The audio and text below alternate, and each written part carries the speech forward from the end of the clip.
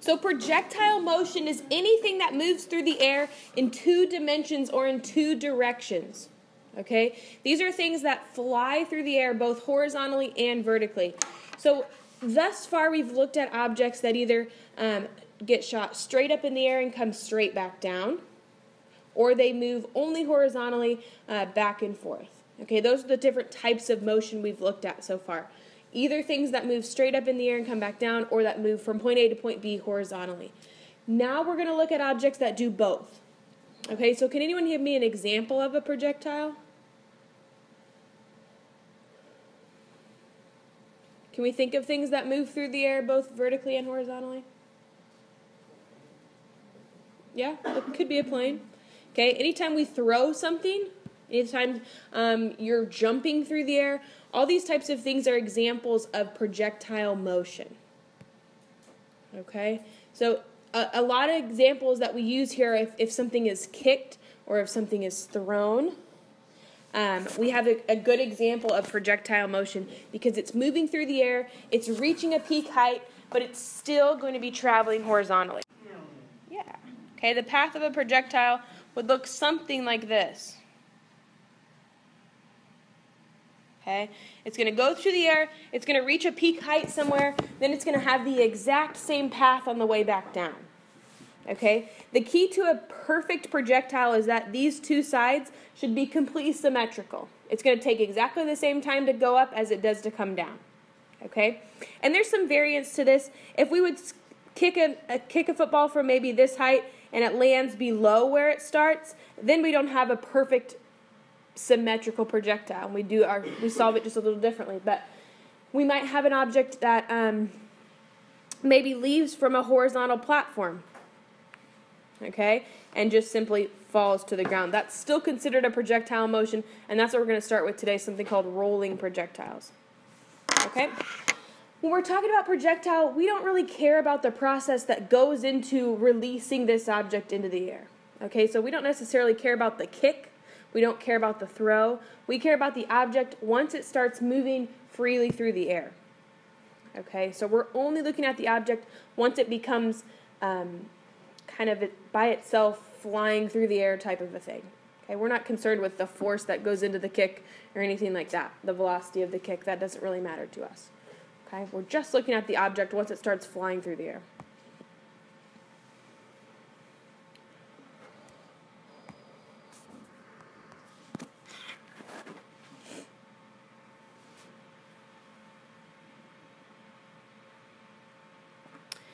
Okay.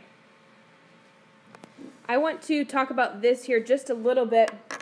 It tells us that our acceleration is going to be negative 9.8 meters per second squared. What does that value mean to us? Gravity. It's gravity. And what direction does gravity work in? Vertical or horizontal? Vertical. So I want you to make a little distinction here. This means that vertical acceleration is equal to negative 9.8. Okay, and that's a big distinction that we have to make. Okay, because as these things go flying through the air, the vertical acceleration is always going to be negative 9.8. It's always going to be gravity. Okay, the horizontal acceleration is not gravity. Okay, so we have to make a distinction there, that's our vertical acceleration. Okay? And with all these projectiles, we're going to break everything down into vertical and horizontal. We have separate equations that we use for vertical and horizontal. Okay, so we're looking at two completely separate things here. Okay? When we look at the path through the air, we can call it a projectile. We can call it its trajectory. Have you heard that word before? Something's trajectory. That's given the path of it through the air. Okay, and we looked at what that would look like, kind of a parabola type path. Okay, that's called its trajectory.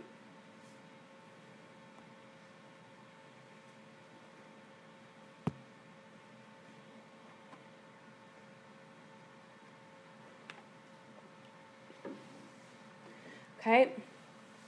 Galileo was the first person to really describe projectile motion, and he was the one that could point out that we have to analyze the vertical and the horizontal components of projectiles separately. Okay, that as something flies through the air, its vertical and its horizontal components act completely separate of each other.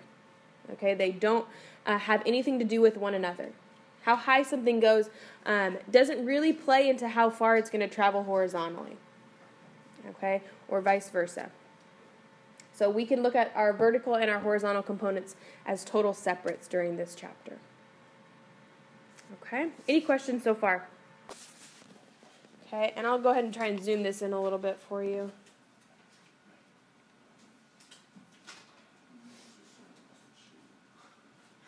Okay, so if you need a new equation sheet, there's some up here. Okay, you can come grab one if you want. Something that we want to make a distinction with here is we see how it says V sub Y F. Okay, what do you think that probably means? Final velocity. Perfect. Final velocity in the Y direction. Okay, so go ahead and get these written down, and then we'll talk through the subscripts just a little bit more. Okay, and this acceleration in the Y direction, that's what we talked about. It's always going to be gravity. So you can include that if you want. You don't have to. Talking about projectiles, okay? We always assume that we don't have to take into consideration air resistance, okay? In high school physics, we live in a perfect physics world, and we're not going to have to worry about air resistance, okay? So we always just assume that this thing's going to fly completely free. We're not going to have to worry about air resistance slowing it down, okay? We're always going to assume that our motion begins at time 0. Okay, it always begins at t equals 0. Okay, that means that if we're given a specific amount of time, that's going to be the variable we plug in for t. Okay, or if we solve for time, that's going to be the amount of time that this motion took. Okay, it doesn't mean that t is equal to 0 for these projectile problems. It means that we start at t equals 0. Okay, we start at a whole new portion of time. We're going to always assume that our motion begins at the origin. Okay, and this bullet point is a little bit tricky, and I'll explain it here in just a second. But we always want to assume that our motion begins at the origin.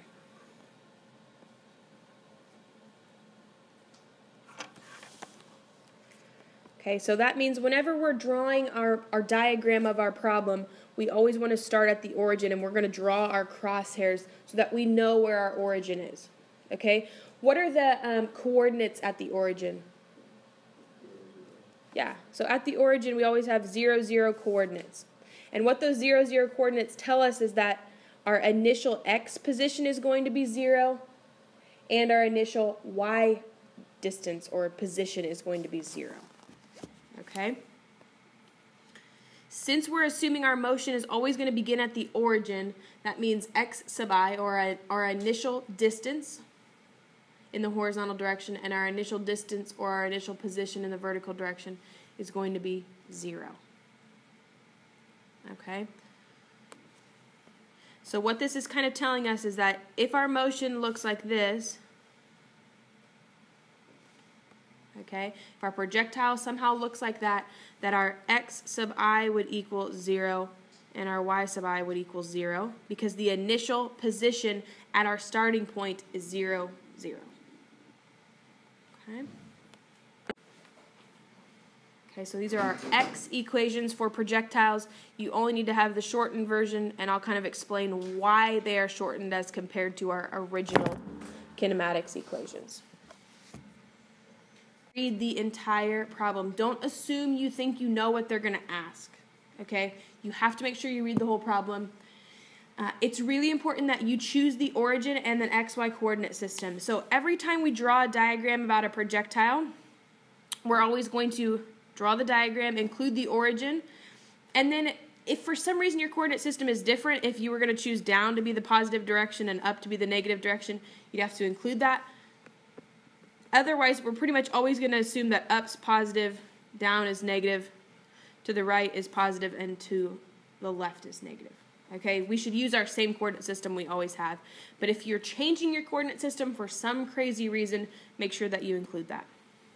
Okay, we're going to analyze x and y separately. and we're going to make our list.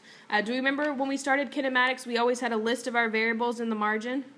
Right? V sub I equals this, V sub X equals this. You remember that? Now we've got like twice as many variables, because now we've got V sub Y initial and V sub Y final, or V sub X initial, blah, blah, blah.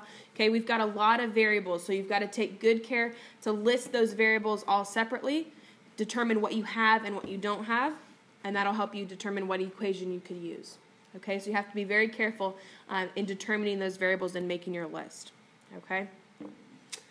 Just a couple points here. Remember, horizontal velocity doesn't change throughout the whole trajectory or through the projectile. V sub y final is equal to 0 at the highest point of any trajectory. Okay, that returns downward. So let's think about this, and I want you to write this one down. If I'm going to launch something through the air,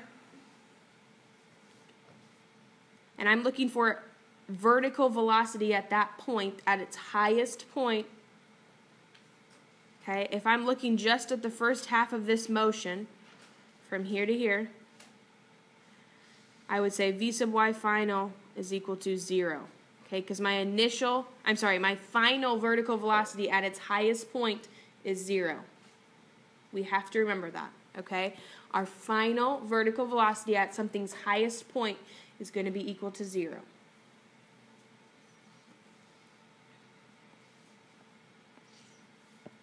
Okay, so remember that we can solve these problems only looking at the first half of the motion. Right? If I'm only looking at the first half, this would be my V sub yf, and it would be equal to 0. Okay? If vice versa, I was looking at the second half of the motion, my V sub y initial would be 0. Okay? Because for that little millisecond right at the top of its motion, it's not moving vertically anymore. It's still moving horizontally, not moving vertically up or down. We're going to start with something called rolling projectiles. So these are objects that leave a flat plane and fall to the ground, like the ball that rolls off the table. Okay? So go ahead and get this one written down, and then we'll start working through it here as a class.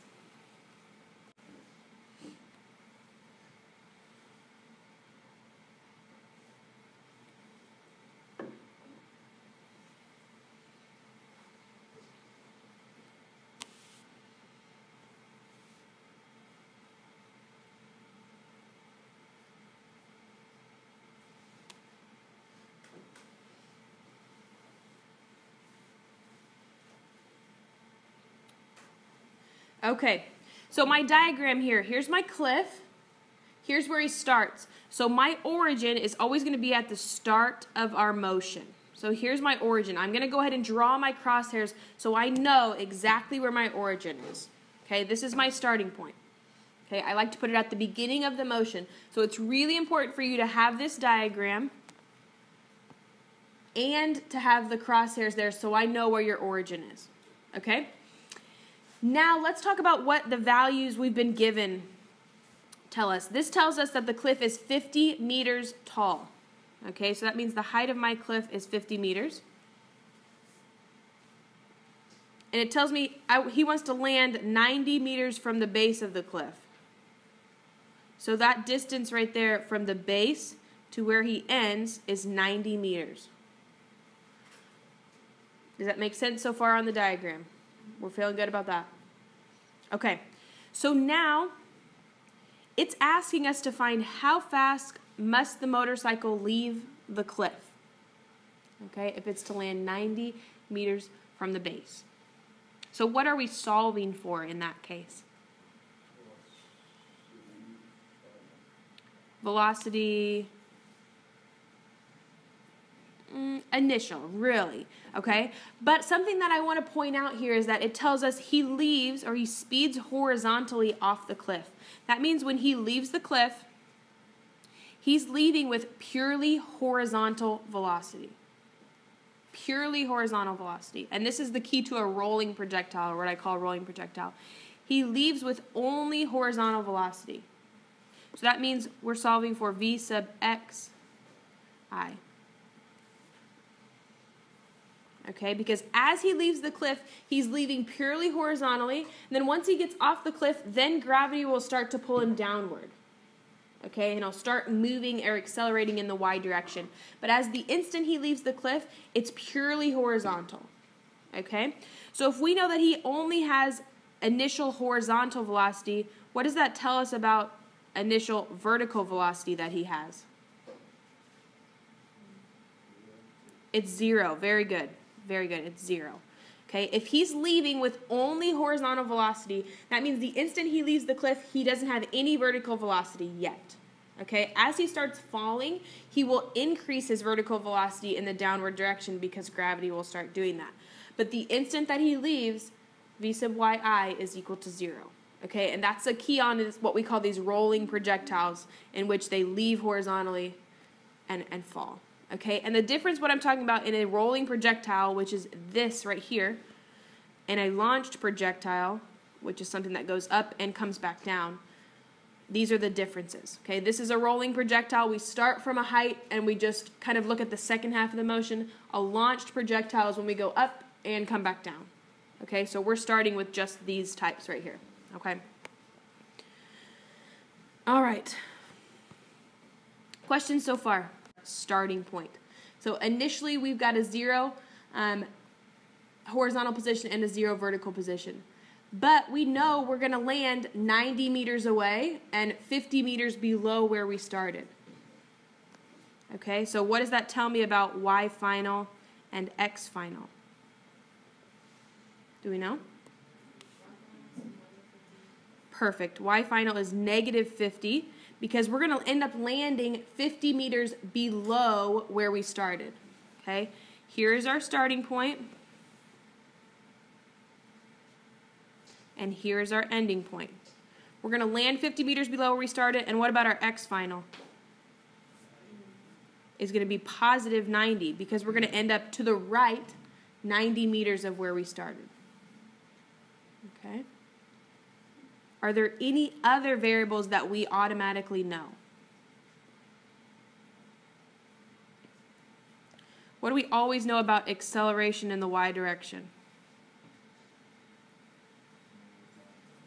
Good, it's gravity, negative 9.8. Okay, and since that's our only acceleration, you don't necessarily have to include the y, but you can.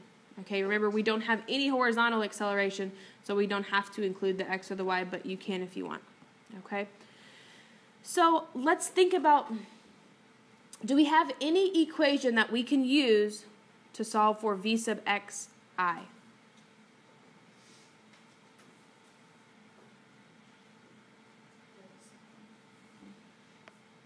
Right here? Okay. But do we have x final? Yeah. Okay, we have that. We're solving for v sub xi. Do we have time yet? No. So we have to solve for time. Time is the only variable that can connect us between the vertical and the horizontal. Okay, that's the only thing that we can use in both places. So let's go ahead and solve for time. Okay, and I gave you the equation that we want to use here to solve for time. Okay, because we have our y final, which is negative 50. We have our y initial is 0. We know that v sub yi is equal to 0. So we're going to take this 1/2 a t squared to solve for time. Okay, so y final is negative 50. 0 plus 0 plus 1/2 negative 9.8 times t squared.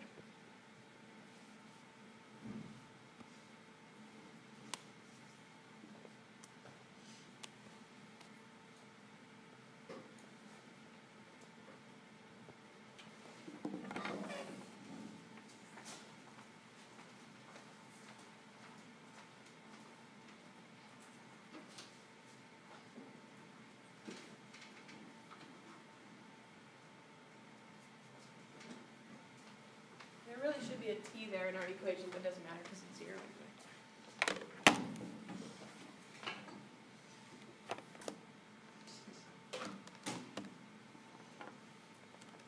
Should time ever come out negative?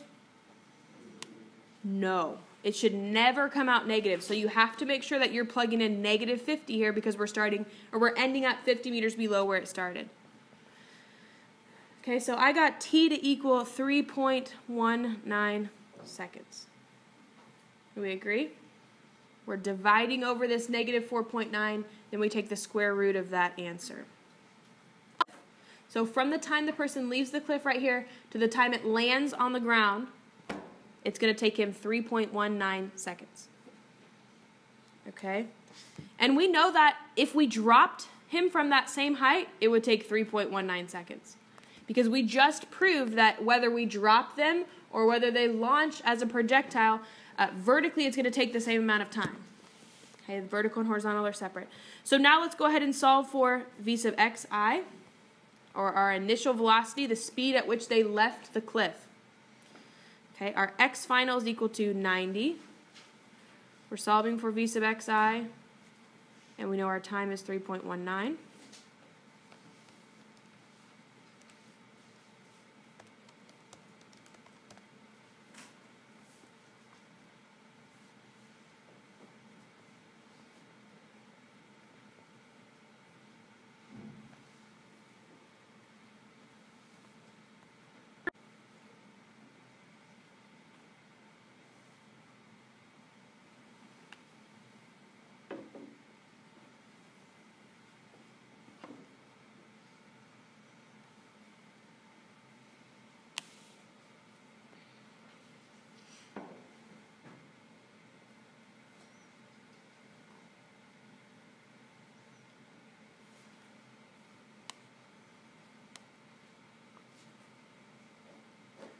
All right, so this one asks us a few different questions. There's lots of information that we can gather from this particular problem. Okay, so go ahead and get everything written down and get your diagram drawn. If you can start picking out some variables, go ahead and do that. Okay, if you can start picking out what these numbers are telling us, you can go ahead and do that. Otherwise, we're going to start it as a class.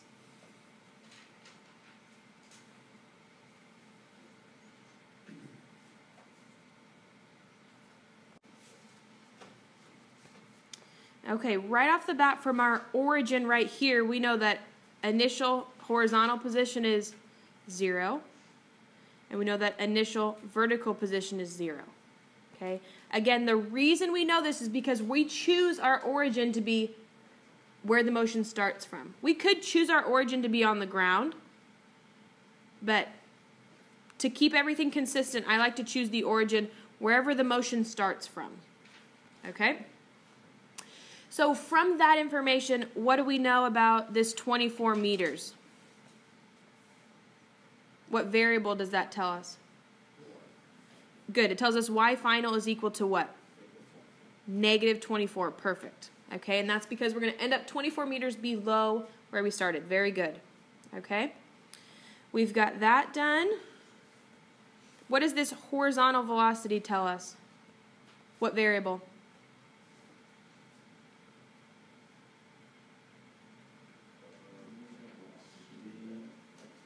Good. V sub xi equals 3.21. Okay? It's initially, when it leaves the cliff, or leaves this, cliff, initially is traveling horizontally at a speed of 3.21 meters per second. Okay? That coincidentally is also its horizontal final velocity. We don't really care about that. Okay? The other thing that this tells us is that its initial vertical velocity is what? 0. Good. If it leaves the cliff with purely horizontal velocity, that means that v sub yi must be 0. Okay, that's a very important key to these rolling projectiles, is it says it's thrown horizontally, or it's launched horizontally, or it's driven horizontally off of something. That means we have a v sub xi, but no v sub yi. Okay? Any other questions? Okay, so we want to solve for time, first of all. We want to find out what time is. What equation can we use to solve for time?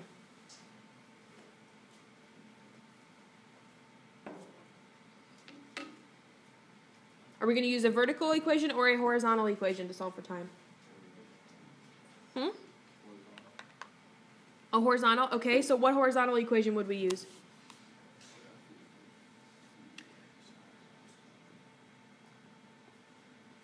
Do we have xf? No, so that won't work. Okay, now let's look at our vertical equations. What of our vertical equations could we use to solve for time? Yeah, y sub f equals y sub I plus v y I t plus 1/2 a t squared. Okay, on these rolling projectiles, these two terms will almost always be 0. Okay, on these projectiles that are launched horizontally, that means v sub yi is going to be 0, and as long as we choose our origin at the start of the motion, yi is going to be 0. Okay, so it makes our equation a little simpler.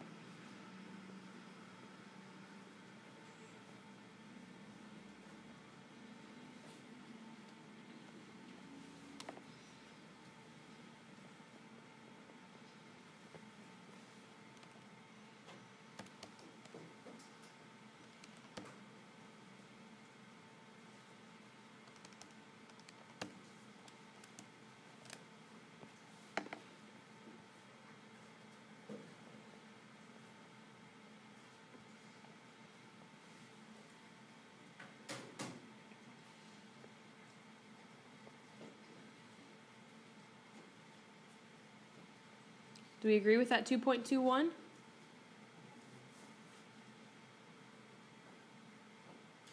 Okay, good. I'm seeing some head nods. All right. How far from the base does the rock land? What variable does that mean we're solving for here?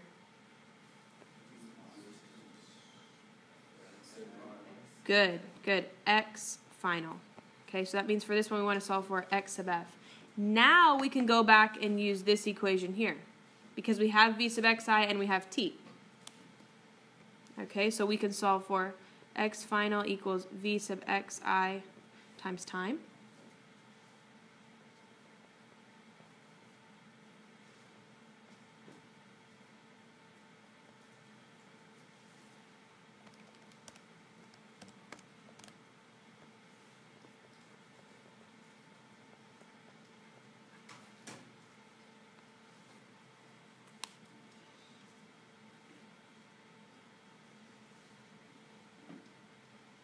Okay, do we agree there? Yeah, no? Okay. And our last section, what we're looking for here, tell me what variable we should be solving for. Final vertical velocity of the rock. Velocity. V sub what? Good. Fy or yf. Either way. Doesn't matter what order you put these two subscripts in. But we're looking for final vertical velocity. Final vertical velocity. Okay, so take a look over your equation sheet. Which of those vertical equations could we use to solve for that? Which one? Yeah, the first one would work. V sub yf equals v sub yi plus a t, right? Our simple one. You could use the third one if you want.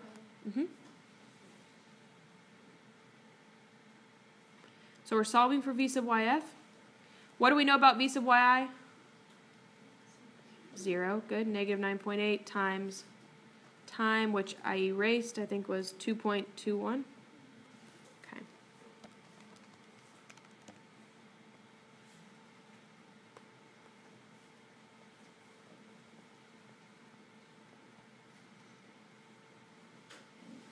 What's it tell us here that our velocity is negative? What's that mean to us? Good. It's going in the downward direction, and that's good, right? We want this vertical velocity to be going in the downward direction, so it should come out negative. Okay? Any questions on this one?